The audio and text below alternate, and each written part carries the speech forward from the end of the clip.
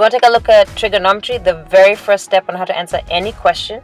And the very first step is to draw a triangle. If you try and answer a question without drawing a triangle for me, I will give you no credit at all. So let's take a look at the first example. It says at a point on the ground 40 feet from the foot of a palm tree. So let's draw a palm tree. And you'll notice I won't read the whole question. I'll just read a sentence and do it. So I'm going to draw a palm tree, and then 40 feet from that palm tree is a point. I don't even know what this point is doing. I don't care, but it's a point. So here's my little palm tree. So draw you a palm tree. And then 40 feet from that, and I'm going to go ahead and label it right now, 40 feet with the units. So from the base of my tree, 40 feet is some point. I don't know what the point is doing. Let me read on ahead. The angle of elevation, elevate. What does elevate mean again? Rise up, go up. So from the horizontal, going up, like you're looking up. So the angle of elevation to the top of the palm tree is 42 degrees. Here's the top of the palm tree. And so we must be looking from this point to the top of the palm tree from the horizontal line. The angle of elevation is 42 degrees. Just in case you forgot, angle of elevation is looking up from the horizontal up. This is a listening check. Color in 40 feet on the triangle. Color in 40 feet on the triangle. And you'll notice I'm going to take my time on this video because if you can't break it down, you can't even answer the question. So we're going to practice a little reading. What is the height of the palm tree? How tall is the palm tree? So I draw a straight line up and down to figure out how tall the palm tree is and label it X. Round it to the nearest tenth of a foot. So this is my triangle. Without understanding that this is my triangle, I can't answer the question. So we're going to do all the examples, drawing the little triangle, so we can answer the question. So that's always the first step. A road is inclined 8 degrees with the horizontal. So a road, right? A road is inclined 8 degrees with the horizontal. So I'm going to draw a road. Obviously, it's slanting. And here's my horizontal line, which remember is a straight line left and right. And a road is going horizontally. So here's my horizontal road. It even has a little marks in the middle of the road or whatever. 8 degrees with the horizontal. So that means the space between the horizontal line and the road is at an 8-degree angle. This is a listening check. Put a box around 8 degrees in the question and color it in. And then it says to the nearest foot. How far must you drive up the road? So you're driving up the road to increase your altitude. Altitude. What does the word altitude mean? Again, this is not the first time you've seen it. Remember, that's the doctor's height, right? When you go to the doctor and he takes your height. So your height from the ground or from the horizontal line to the tip, and it meets at 90 degrees.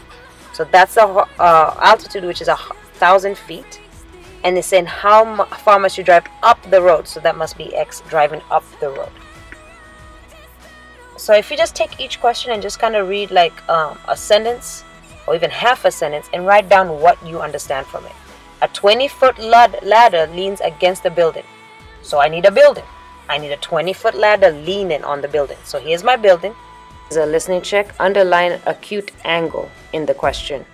And then I'm going to draw, and excuse my building. This building is actually really good. That building looks really good. Here's a ladder leaning against my building. How long is that ladder? 20 feet. So the ladder is 20 feet. So I'm going to go label 20 feet. Alright, the bottom of the ladder right there is 3 feet from the building. So the ladder to the building, 3 feet. So I'm going to go ahead and label my 3 feet. To the nearest degree, what acute angle does the ladder make? Acute, what does acute mean again? Less than 90. So it should be like a really small angle. Does a ladder make with the ground? So you find the ladder, you find the ground.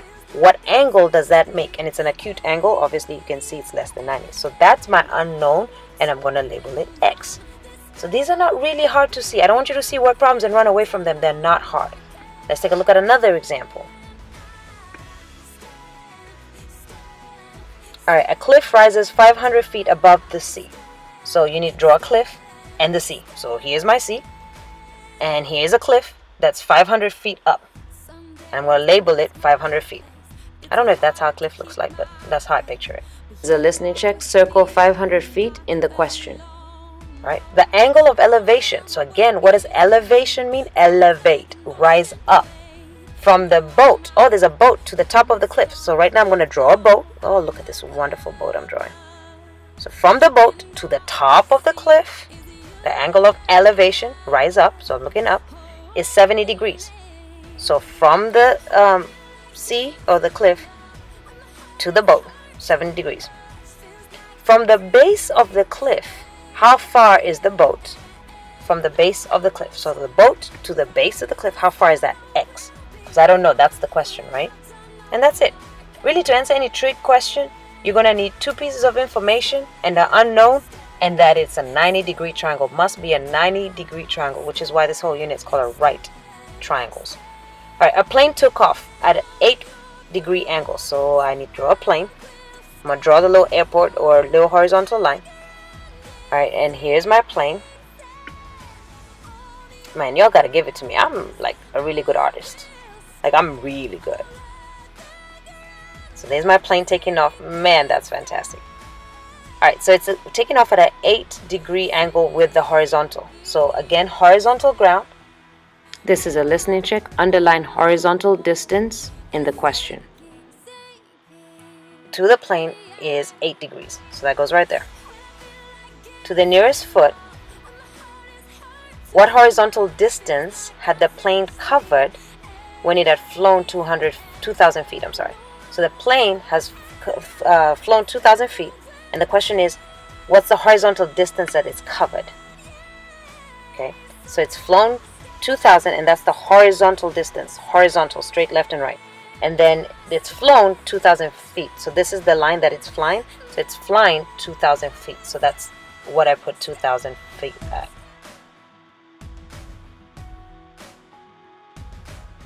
Alright, that's pretty much it. Let's take a look at another example. Oh, I'm just going to go ahead and put, remember, you can't do any of these questions unless it's a right angle triangle. So Pythagorean theorem and trig only works on right angle triangles, which means it has a 90-degree angle in it. Alright, Jimmy is flying a kite. Okay, the kite string makes a 38-degree angle with the ground. So let me draw Jimmy. This is what Jimmy looks like, y'all. If you've recognized Jimmy, let me know, because this is what he looks like. And he's flying a kite. This is a listening check. Color in the kite. It makes 38 degrees with the ground. So I need the ground. So let me draw the ground. Although, why am I drawing the ground at his eyes? Well, that's okay. You get the point. It's a horizontal line. 38 degrees with the ground to the kite. Jimmy is standing 30 meters from a point on the ground, directly below the kite. So right below the kite. Right below the kite. Right there. Alright, he's standing 30 meters from that point. So Jimmy is 30 meters from that point. So that's 30 meters from Jimmy to that point.